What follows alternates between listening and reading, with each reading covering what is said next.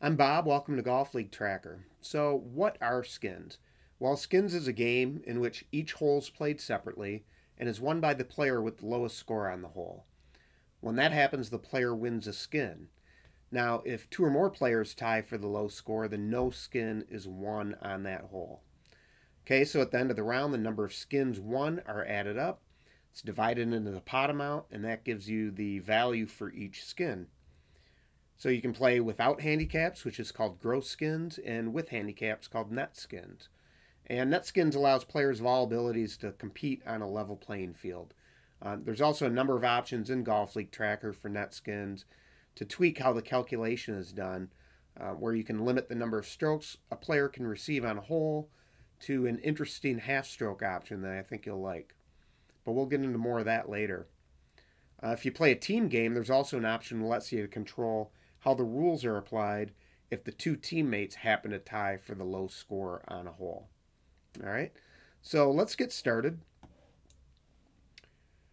So there's two main ways you can set the pot for each round. Okay, the most common way is where each player who is in the skins game for that day puts in money and they only pay when they're playing.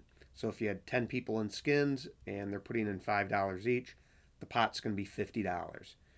The less common way is where players pay upfront for the entire season for their skins game, and if they're absent for a week, they don't get refunded that money. So what happens there is that the pot for each week stays the same regardless of how many people are in the skins game.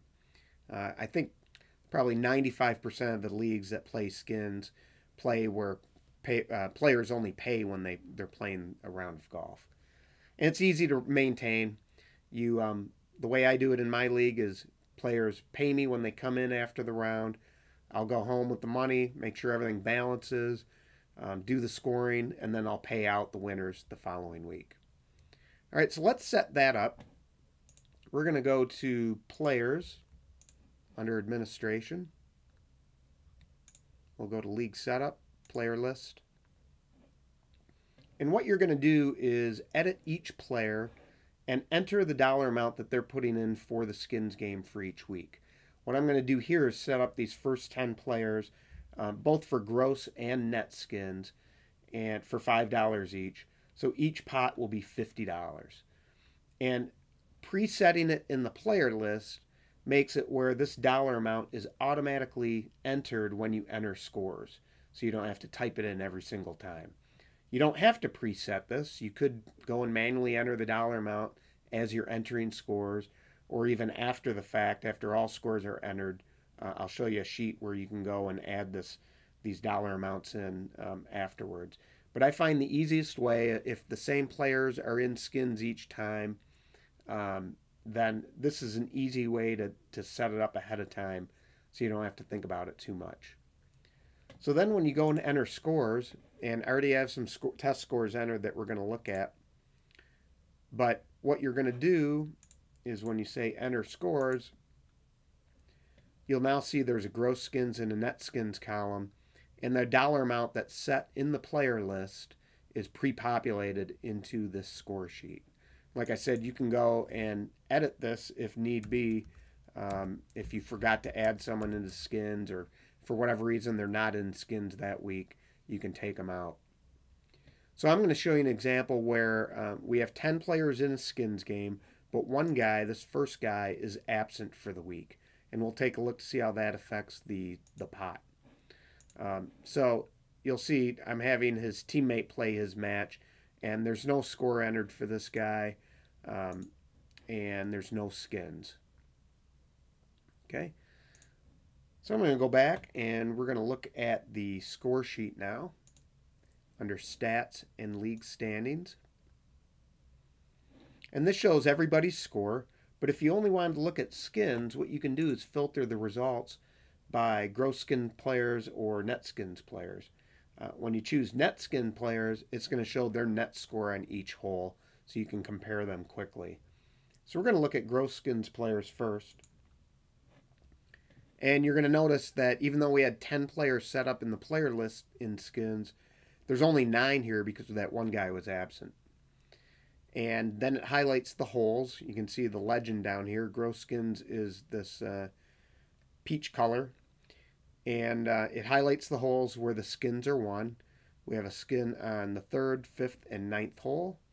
3 and 5 were birdies, and 9 was a par. Okay, so when there's a tie on the hole for the lowest score, such as this second hole, there's 2 4s, there's no skin won because 2 or more players tied for the lowest score. But if we look at the 3rd hole, Frank May had the lowest score with a 2, Joel Davies had the lowest score with a 3 on the 5th hole, and I had the lowest score with a 3 on the 9th hole. Okay, if we go and look at net skin players, you'll notice the scores changed, showing their net score. So in this case, we only have 1 skin where Joel Davies made a net eagle on the 5th hole, and everything else canceled out. So if we scroll down a little bit, we're going to see a summary of each skins pot. Gross skins, 9 players in. There's 3 won. The pot is $45. Each skin's worth 15 bucks. And in this case, Joel is the only winner, and he won all $45. So if a player wins more than 1 skins, you know, they're winning that skins amount times whatever number of skins they won, and it will show the holes that they want to skin here. Now we can also look at stats and contest winner, detail, and summary, and skin summary to look at all these dollars won in different ways. So if we go to the skin summary, it shows you how many skins somebody won for the year, how much they won, how much they either owe or paid in up to this point, and their net balance, net amount won. So in my league, I run 2 leagues. One league I collect every week from every player and pay out the next week. The other league, I know the guys, I've known them forever. I actually settle up at the end of the year in full because the dollar amounts, we were only playing for a few dollars.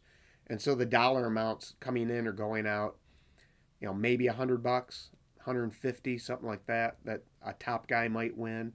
Whereas the players that lost money, they might pay 10 or 20 bucks. So I find it easiest the last night of golf just to collect from everybody and pay out all at one time. So it's up to you how you want to do that. So we're going to look at some net skins options now. And let's pull up the league standings again.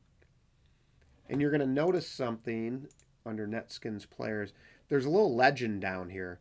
And this talks about the different rules that you have set up that will affect the calculation in the skins game.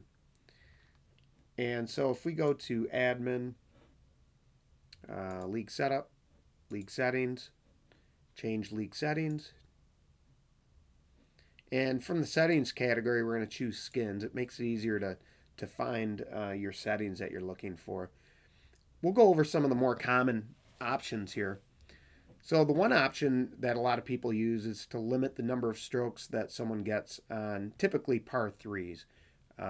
So if you don't want them to get any strokes or maybe limit it to 1, you can do that right here with setting 150. Now when you limit strokes, any strokes that they lost on this hole are just lost. They don't get reapplied to other holes, to the next hardest hole. That's not an option in Golf League Tracker. So you can limit that for pars 3s, 4s, and 5s. If you wanted to just limit the total number of strokes that someone can get, for example, maybe only want them to get 1 stroke a hole regardless of par, you can do that with net skins maximum strokes. So if you're a 9-hole league, set this value to 9, and that's 1 shot per hole. If you wanted to limit it at 18 shots, you know, you'd set it to 18, and that'd be 2 strokes per hole. You can apply a handicap percent on top of the handicap percent used in your handicap calculation for net skins. I'm not a big fan of this. I think it's confusing to players that, you know, why am I an 8 when I'm playing my match, but I only get 6 for skins? I think it's very confusing. I don't recommend using that setting. If you're a 2-player team, you have options to control how the logic works if the two teammates tie for a skin.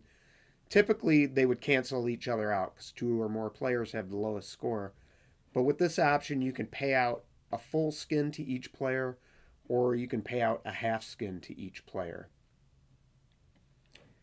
And then finally, if you play league groups in your league groups are like divisions. You can break out your skins game so that each group has their own skins game, both for gross and net skins. They're two totally separate games. If you had two groups, two separate games, two separate pots. And so maybe some leagues have like a high handicap group and a low handicap group, and this is a way to break that out into separate games. Another setting that some leagues use is the worst score that can win a skin. Typically, this would be where they only want birdies or better to win a skin. So you can set that here. That would normally only apply to gross skins, though, because if you play net skins long enough, you're going to realize that you're never going to have a net par that wins a skin. I mean, almost always you're going to have net birdies or better, and usually it's even net eagles when you have a large enough league that are going to win skins. So while this setting affects net skins, it usually never really kicks in. And then finally is the net skins half strokes, and I'm going to show you what that looks like. So what happens is if a player was getting, say, 6 strokes for skins, instead of getting 1 stroke on the 6 hardest holes, they're going to get a half stroke on the 6 hardest holes. And what that allows, the general effect of that is that gross birdies end up beating net birdies. Okay, so we're going to go back in here, and I've changed that setting. Now, when you change skin settings, it doesn't retroactively go and adjust your skins. That would screw everything up. So if you want it to recalculate something, you'd go in here to Edit Skin Contestants, and then you don't have to change anything here. You just have to click Save Skins. And that's going to trigger Golf League Tracker to recalculate everything. And we'll go back to League Standings, and we're going to pick net skin players. And now if you remember before, Joel Davies had only 1 skin on the 4th hole. And now what happened is, because players are only getting half strokes, the holes that were tied before, for example, Frank May had a couple guys cancel his birdie out. Now they've made a net 2.5 because they only received a half stroke on that hole. So effectively, his birdie won a skin on that hole. And likewise, the par that I had made on the last hole, it was being canceled with a net 3 by a couple players. This time they only made a net 3.5. So when do you want to use this feature? Well, if you have a large field, I'm going to say, 16 or more players, the lower handicap players in a net skins game, they will not win. I mean, they would probably have to make a hole-in-one, or they're going to have to make an eagle somewhere along the way. Or just happen, like a one handicapper, he's going to have to birdie the hardest hole on the course to even have a chance at winning something in net skins.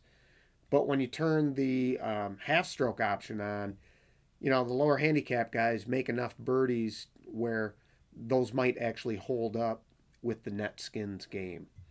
I ran some stats a number of years ago, and generally speaking, when there's 8 players or more in the field, that gives an advantage to the higher handicap players. 8 is about the break-even point, where the low handicappers and the high handicappers are pretty much evenly distributed for skins winners. But once you get more than that, there's just the lower handicap guys have no chance in a net skins game. And net skins half option works great for that. All right, so one other thing that I'd like to show you is for the leagues that play for a fixed pot, what you would do is go into the skins and you would set up the weekly pot amount with, and there's a separate one for gross and net skins down here, net skins weekly pot. So if the pot was $50 a week, you'd go in here and edit setting 123 and change that to 50. And then in the player list, instead of seeing a dollar amount for the guys, you'll just see a checkbox next to each name that you want to be in skins. Again, I'm not a big fan of that method, but it is there for you to use if you like it. Two more options are carryovers. With large leagues, you may find with gross skins that, and sometimes net skins, but with gross skins, you'll sometimes not have any skins won for that week. So this gives you an option on how to handle that pot money. If skins carryovers turned on, that entire pot gets rolled into the following week and added to that pot. And you can do that for net skins as well. If you play half strokes, I think you'll find more skins are won per week when half strokes is turned on. So you probably won't have any carryovers. And usually carryovers would happen more often in gross skins than net skins. All right, so that is it for skins. Please reach out to support if you need any help setting it up or if you have any questions. And we will see you next time. See ya.